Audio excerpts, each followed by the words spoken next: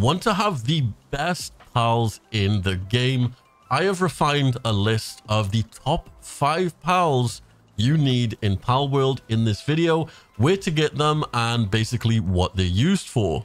I'm giving away a copy of Palworld in this video. If you'd like to enter, leave a like on this video, leave a comment, and make sure to come and join my Discord. It'll be the pinned comment at the top.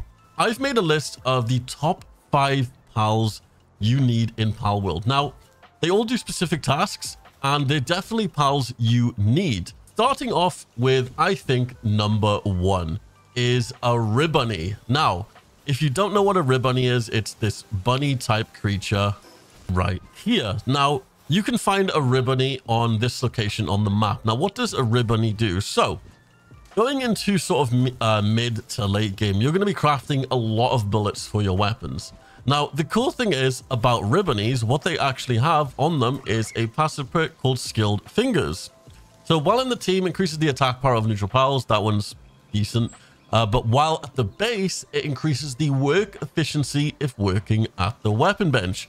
So they are actually some of the best bullet crafters in the game. You wouldn't think it by just looking at them, but they are actually the best pals to use for crafting bullets. If you have 3 of these on a conveyor belt, it goes extremely fast. So if you're ever crafting bullets, you definitely need to get yourself some ribbunnies. Once again, you can find ribbunnies in this location on the map, and I think they're around level 15 to level 25, so plan accordingly. Coming up with number 2, I think everybody needs this in the game. So this is a direwolf. Now, the direwolf is probably one of the fastest mid-game mounts in the game. Direwolves are going to pretty much help you explore the map. They're extremely fast. Before, I was actually using one of the deers. So before, there was actually a buff with the deer where it could actually charge really quick, but I think they removed it. So now, I think the fastest sort of mid-game mount now is a dire howl. Yeah, the reason you obviously want this guy is because they're super fast. They have a lot of stamina, and they're just going to help you explore the map.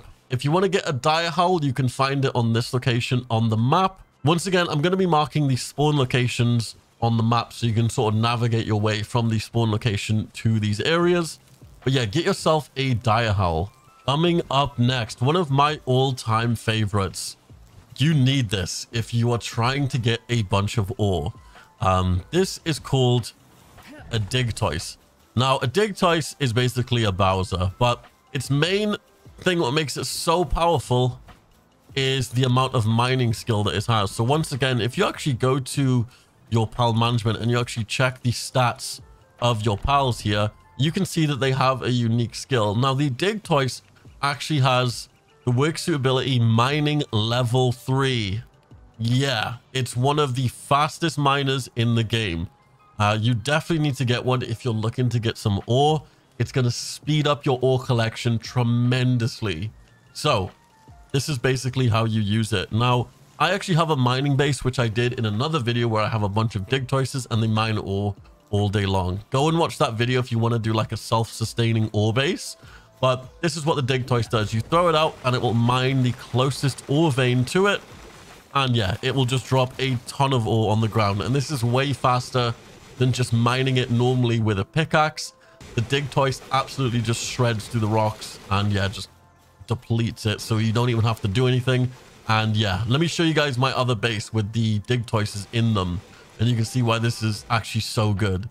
So this is my mining base here. All my Digtoises basically mine the closest ore to them, and then basically I have the Vanarims bringing the ore to the chest. Once again, this is already explained in another video if you want to go watch that. I won't blab too much, but yeah, you can find a Digtoise on the map right here. So be sure to go to that location on the map and you can find yourself a Digtoise. Now, Digtoise out of all of these, I think will be the hardest to catch if you're just starting out or maybe mid-game.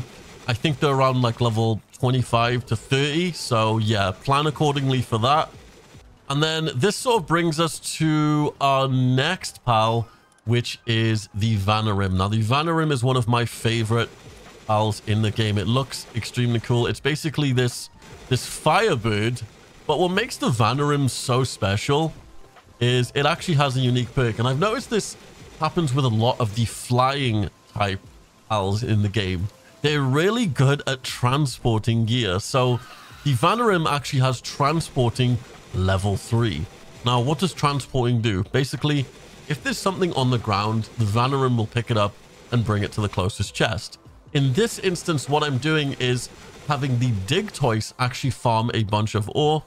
And instead of them picking up like 1 or 2, they'll pick up like 5 to 10. And they'll just bring it straight back to this chest by here. As you can see, I've got 174 ore in this chest. And I haven't even done anything. Also, the stone as well. The wood. This is just the Vanarim going around this little mini farming base that I've built and just bringing it to the chests.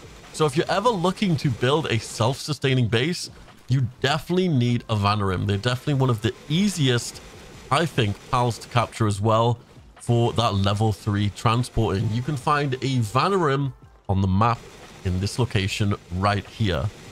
But yeah, finishing up, I just realized that was only 4. We have 1 more left, which is the Arsox. Now, the Arsox is this fire dog by here. He is extremely good at smelting in the furnace. Now, the Arsox actually has kindling level 2. Now, for like a mid-game sort of thing, this is extremely good. As well, when you are catching these pals, be sure to check out their passive skills. Make sure they don't have negative red ones that like obviously decrease their work speed, because that's not good.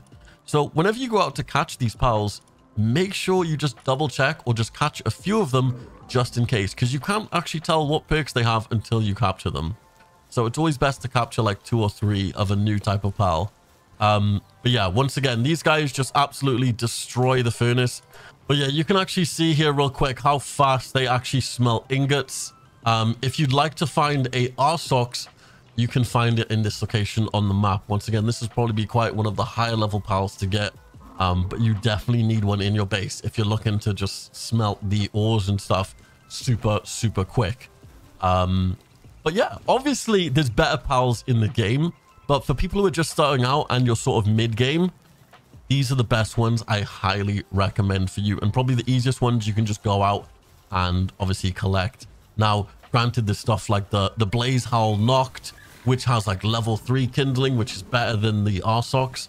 Obviously, you're not going to be able to get those just yet. So I will make a follow-up video going over the optimal pals you can get for sort of like end game. But for now, for those of you who have just started playing from launch, I highly recommend you go out and get these pals. There will be timestamps in this video if you want to check out a specific pal and also the location of that pal. But yeah, hope you guys are enjoying Palworld. And once again, we are starting up a community server soon. So if you'd like to join that, be sure to come and join my Discord. It will be linked at the top of the comment section. Hopefully, as the game progresses, we're going to have like events and stuff in the server where you can earn obviously cool stuff and just rewards and yeah, just like gift cards and stuff like that. But with that being said, I will see you guys in my next video, and peace.